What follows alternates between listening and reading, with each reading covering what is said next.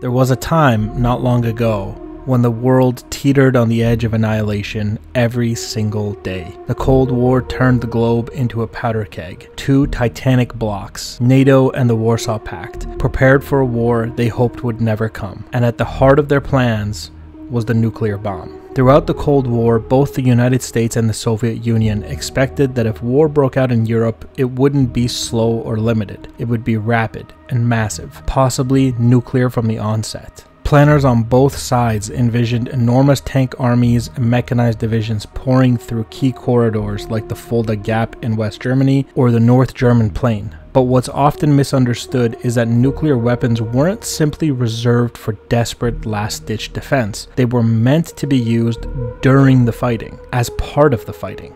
NATO, unable to match the Warsaw Pact's sheer numbers and conventional forces, adopted a strategy of flexible response. This meant integrating tactical nuclear strikes into the earliest stages of the battle, not just to stop a breakthrough, but to shape the battlefield itself. As Soviet forces funneled through checkpoints, mountain passes, bridges, and road networks, NATO intended to fire nuclear weapons directly into these confined areas. The goal wasn't destruction, it was disruption. Vaporize lead units, create radioactive barriers, and force mass confusion and buy time. And the Soviets had a very similar plan. Their doctrine also envisioned the early and deliberate use of nuclear weapons, not just in retaliation, but as an offensive tool. Soviet planners assumed that NATO would use tactical nukes immediately, and they didn't intend to wait around. Soviet war plans, like 7 days to the River Rhine, included massive nuclear strikes across West Germany, Belgium, and the Netherlands in the first days of the war. These attacks weren't seen as strategic Armageddon. They were calculated attempts to paralyze NATO's response and create corridors for rapid exploitation by advancing Soviet forces. Both sides developed a wide range of tactical nuclear delivery systems, short-range ballistic missiles, nuclear artillery, air-dropped bombs, and even portable nuclear demolition charges to destroy key terrain features. The Americans had systems like Davy Crockett and the Lance missile. The Soviets fielded counterparts like the Frog 7 and the Scud B. Some warheads had yields as low as 0.0 kilotons, less than the bomb dropped on Hiroshima, designed for battlefield use without annihilating everything in a 10-mile radius. This wasn't abstract theory. Military exercises regularly rehearsed these scenarios. US and NATO forces trained to request and fire nuclear rounds within hours of contact. Soviet units were trained to operate in nuclear-contaminated environments, with gas masks and radiation gear worn as a matter of routine in both camps. Nuclear war wasn't just possible, it was planned, rehearsed, and woven into the very fabric of military doctrine. The terrifying reality is that once those weapons were used, even in a limited tactical role, there was no guarantee that things would stay contained. The line between battlefield and homeland, between tactical and strategic, could disappear in moments, but for decades, both NATO and the Soviet Union viewed that risk as acceptable, believing that their survival might depend on firing the first nuclear shot. The problem with using nuclear weapons on the battlefield, besides the obvious, is that the nuclear weapons don't just destroy enemy tanks, they render the land uninhabitable. They cause radioactive fallout, they kill civilians, and perhaps most dangerously of all, they escalate. There's a famous phrase from the Cold War: once you use one nuke, you might as well use them all. The fear that any nuclear use, tactical or strategic, would open the floodgates. Once a low-yield bomb was dropped on a tank column, what was to stop a retaliatory strike on a city? And then another, and another. The Cold War ended. The Soviet Union collapsed, and almost unnoticed amid the geopolitical shifts, something else quietly began to revolutionize the nature of warfare: precision-guided munitions.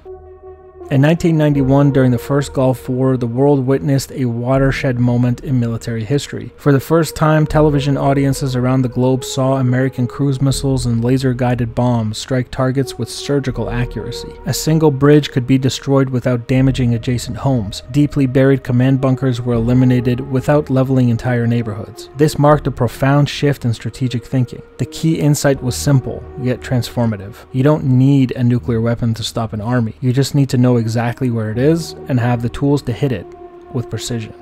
Since that moment, precision weapons have evolved at a staggering pace. Satellite navigation systems like GPS, advanced inertial guidance, laser target designators, and real-time intelligence from surveillance drones have dramatically increased the accuracy, flexibility, and lethality of conventional weapons. Modern militaries now possess the ability to destroy specific targets from hundreds or even thousands of kilometers away, often with meter-level accuracy, and they can do so without devastating fallout, mass civilian casualties, or near certain escalation that would follow from the use of nuclear arms. As a result, the entire logic of modern warfare has changed. Today, nations like the United States, Russia, China no longer place nuclear weapons at the center of their battlefield planning. Instead, they focus on network-centric warfare, integrating real-time intelligence, cyber capabilities, electronic warfare, and precision-guided munitions into a seamless system of offense and defense. Where once a 300-tank armored breakthrough might have required a tactical nuclear strike to blunt, the same threat can now be neutralized by a combination of loitering munitions, satellite-guided artillery, swarm drones, and long-range missile strikes, coordinated across land, sea, air, and space. And this isn't theory, it's already happening.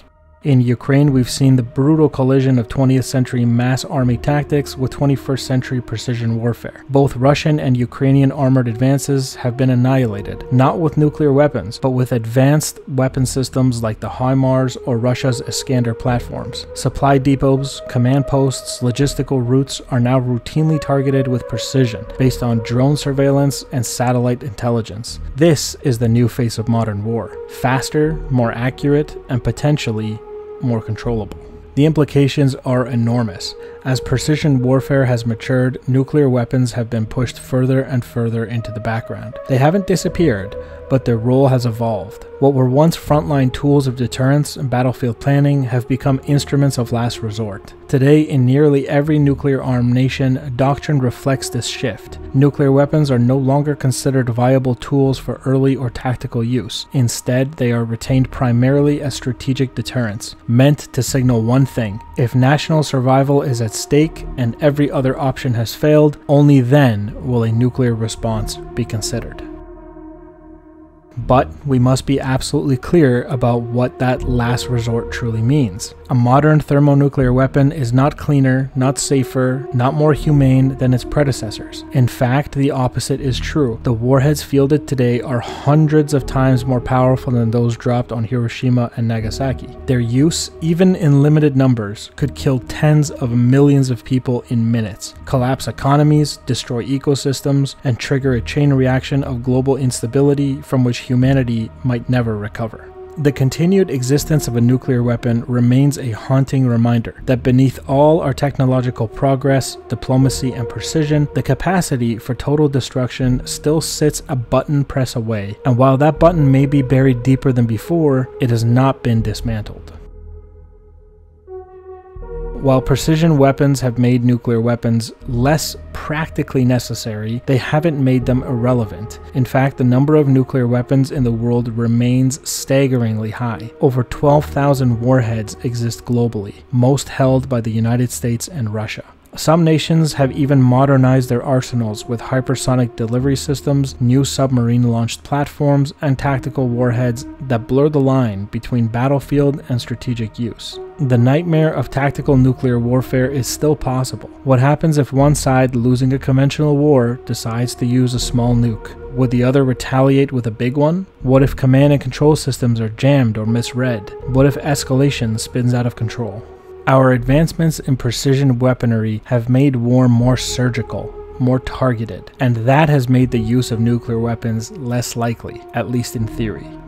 But it has not made the world more safe. The threat of nuclear war still looms. It's no longer front and center in military planning, but it's always in the background, waiting, watching, ready to be summoned in the gravest of moments. Nations hope that by reducing their reliance on these weapons, they reduce the likelihood of their use. But technology alone won't save us. It's up to humanity, its leaders, its voters, its diplomats, to ensure that the world never walks down that path again. In a way, precision weapons have created a new kind of deterrence, not one based on the threat of mutual annihilation, but on capability, intelligence, and accuracy. We've replaced the blunt hammer with a scalpel, and that has made the battlefield less indiscriminate and perhaps a little less deadly, at least for civilians, compared to the past. But as long as nuclear weapons exist anywhere in any number, we are still living under their shadow.